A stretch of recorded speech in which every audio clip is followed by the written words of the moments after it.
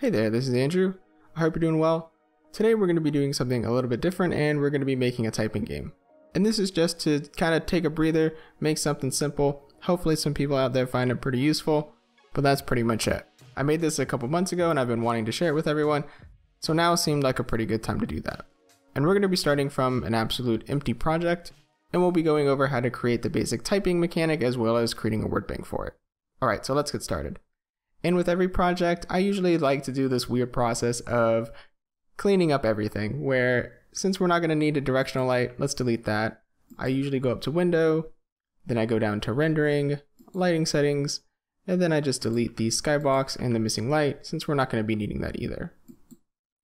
I'm then going to go to my main camera, and usually I like to change it from this blue camera preview. I usually like to hide anything that makes it scream like Unity default. So we're just going to change it to this pink color. Obviously you can change it to any color you want. And for our typing game, we're just going to have a simple canvas. So we'll come to our hierarchy and right click, go to UI, and we'll just click on text actually. So that'll create a canvas for us. We'll double click on that. We'll go to our 2D view. And we'll also delete this event system because we're not going to need that either. So now that we have our canvas, we're going to select our text here. I'm going to click on our little alignment. I'm going to hold Alt and Shift, and you can see that it's going to have this pivot point, and it's also going to make it stretch to the entire size of the rect transform. And then I'm going to hit my alignment for the text itself. And then so we can see it a little bit easier, let's change our color. So we got that. And then how big do we need to make this? Let's say, how big's 100? 100, maybe a little big. No, that's way too big. Let's do 75. And we'll just say word. Cool. Now let's go into our assets folder and let's create a new folder. And this is just going to be for our scripts. We're only going to have 2 scripts for this. So, maybe ignore the folder. And then we're going to create an empty game object, not a name object. And we're just going to call it typer. We're going to do the typing mechanic first because obviously that's the more important thing, and we'll make a word bank in the next video. But because I'm weird, I'm going to go to our transform, and I'm going to reset it to make sure it's zeroed out. Now that we have a game object all set up, let's create a new script. And we're just going to call this typer. And then we're going to attach it onto this typer object. There we go. And then again, because I'm crazy, let's make a prefabs folder. And we'll drag our little typer in there. So now we have a little typer prefab. Cool. So if we even have other scenes and we want to make sure this typer is consistent across everything, we have the little prefab already set up. And now if we go to our game view, we'll see that this is what it looks like. Yay! So now that we have that, let's just start typing some stuff. Let's type in our typer script. Alright, now here we are within our typing script, where the first thing that we're going to need to do is add a new namespace here. Because we're going to need some references, or just a reference to the Unity text class. So we'll need to do Unity engine.ui.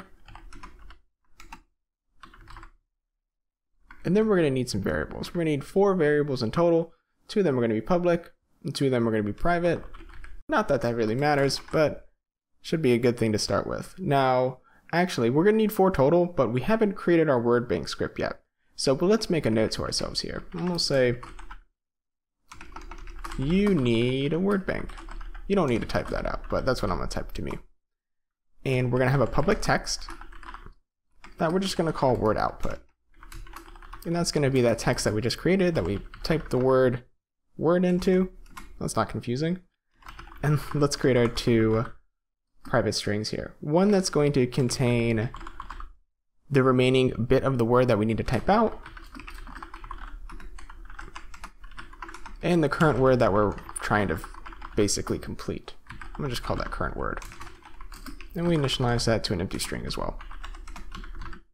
And what makes this a pretty simple script is that as we're typing letters and comparing it to the current word that we're going to be doing, it's going to be taking those letters off and setting it to whatever the remaining word is that we need to type out. So we don't have to screw with any indexes and check to see and iterate along each character in a word. We're not going to do any of that. We're just going to say, hey, is the letter we're typing in the first character in the remaining word? If it isn't, then don't do anything. So the logic's pretty simple there. But like always, let's return or get rid of these 2 comments here. I'm going to make these private.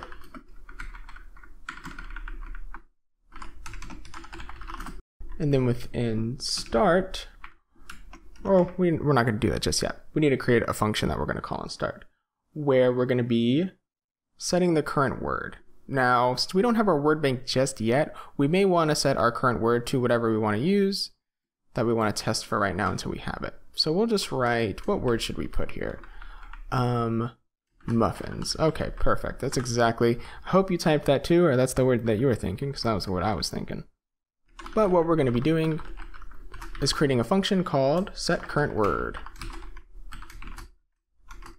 Now that we have that, that's what's going to be called in start here. So we'll have setCurrentWord. And within this setCurrentWord, this is where it's also going to try and get a word from that word bank that we're going to create. Since we don't have that, we'll just say get bank word.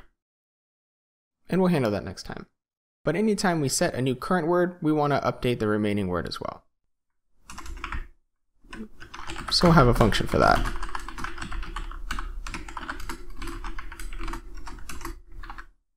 And we're going to want to call that from setCurrentWord. So we'll say set remaining word. We actually needed to give it an argument too, so let's do that. And it's going to accept a string. It's just going to be called, we'll just call it new string. But when we set it, we're going to want to pass in our current word. So if you see the logic here, when we start, we have set current word, where we would, if we had a word bank, we would get a word from it. And then once we set that to the current word, we then want to pass it to our remaining word so we can set it there as well. And we have these sort of set functions because whenever we want to set a word, we want to make sure that all the other things are basically being told. And you'll see why in just a second. So anytime we're setting our remaining word or updating it or changing it or anything like that, we're going to want to send an update to our interface or to our word output. So we have our word output.text. It's going to be equal to our remaining word. There we go. And that all will make a little bit more sense when we have a word bank, so don't worry about it too much. And then we can just scroll down here. Let's just go down to update. There we go. And before we even type anything in there, let's just write all the signatures out for what we're going to need. So the first thing that we're going to need is a function for checking our input. There we go. And then from our check input, we're obviously going to need to be checking whatever letters are being entered and seeing if it's the correct one. So we'll say enter letter. We'll have a string here instead of just a character because that does simplify a few things for us. And that argument is just going to be the typed letter that we're entering. And then we have three more functions that are all pretty simple. One is just to see if it's the correct letter, where it's going to be returning a Boolean value.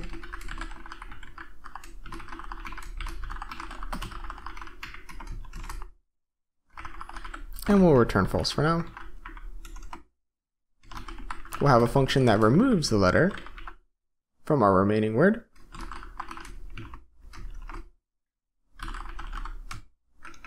Getting ahead of myself, I'm trying to write things in there. And then we have one more. It's going to be a check to see if the word is complete. Now this may all seem like a little bit much at first, but it's all really simple. Don't worry about it. A lot of these are 2, maybe 4 lines. So it's all quite simple. And these are all in order as well. So they do sort of cascade into one another. So you'll see how that works itself out in just a second. So within our update, every frame, we're going to want to check our input. And that's it. That's all we need to do in update. And then within check input, we're going to have an if statement that's going to be checking for our input. So we're going to say input dot any key down. And whenever a key is pressed, we're going to want to get whatever input string is sort of associated with the key. So if we have our string, our keys pressed, we're going to get our input and the input string. And this string contains all of the keys that have been pressed this particular frame, which is actually pretty hard to do, is press multiple keys on the exact same frame. But if you accidentally do that, we're going to be checking for it. So as an example, this input string could contain, if I hit the A and the S key at the same time, it's going to contain an A and an S. But for simplicity's sake, we're just going to want to register inputs where only one key was pressed that frame. So to sort of mitigate that, we're just going to check to see how many characters are in the string that we got this frame. So we have our string called keys pressed, and if our length is equal to 1, which ultimately just means, hey, only one letter key was pressed, we're going to want to call enter letter. And now at this point, we've checked our input, we've gotten a key, and we've gotten a letter, and we need to actually compare it to the current word that we're trying to complete. So now that we know that we just have one key that's being pressed, we want to see if it's the correct one. So this is where we're going to be calling if is correct letter.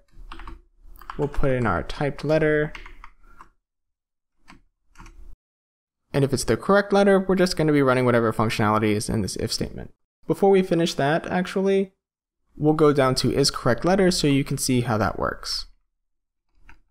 And this is where we're going to be accessing that remaining word. And how we're going to be checking for this is that we're going to use the index of function. We'll be passing in our letter. And what this does is, let's say we're trying to spell the word muffins and we type in the letter M. Since it's going to be the first character in our string, it's going to have an index of 0.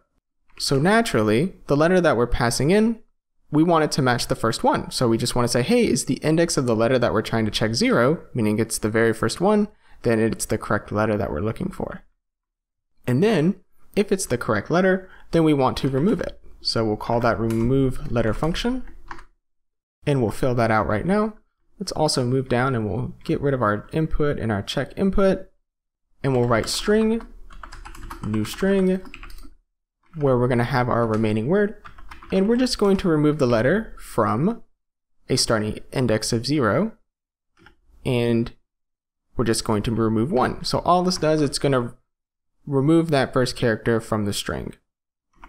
And then once we've done that, we're going to call that set remaining word function. And we'll be passing in that new string. So if you remember what I mentioned previously, how this function is coming in handy, where anytime we're going to be updating the remaining word, we're going to be outputting it to that text as well. Okay, cool. So now when we enter a letter, we check to see if it's the correct one. If it is, then we want to remove it from the string. Next, we want to check to see if the word is complete once we remove the letter. So we'll be making a call to if is word complete.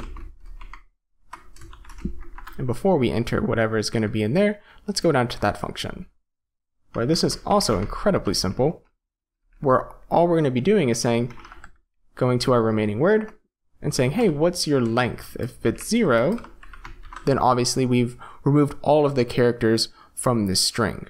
So if there's no more to type, then obviously the word's complete. And we actually didn't need these curly braces. I was just putting those in just for safekeeping. But once the word that we're currently working on is complete, we're going to want to set the current word, which is going to go to the word bank and it's going to get us a new one. And if we want to just look at that again, just so we can see it all in its own little loop, if you remember when we set the current word, it would get a word from our word bank, and it would also update the remaining word, so we can start checking that new word to see if we can remove characters from it. And one thing I actually almost forgot, if we go all the way up to the top to our current word here, our word bank is actually going to be making sure that all of our letters are going to be lowercase. And since all the strings that we're going to be getting from our input are going to be lowercase, let's make sure that all the letters within our current word for our testing are going to be lowercase. So let's save that. Let's go back into Unity so we can set up our word output. So let's now click on our typer. See that we have our new word output. We'll drag our text in there. Let's rename this text as well. We'll just call this output. There we go. And now let's hit play. And now we can type our word in. There we go. And since we don't have another word to pull from, it's just going to reset. And there we go. And that's about it for this video on creating the main mechanic of a typing game. Hopefully you found it useful. In the next one, I think we'll work on a word bank so we can have a series of words that we'll need to complete. But that's it for me. I'll see you in the next one.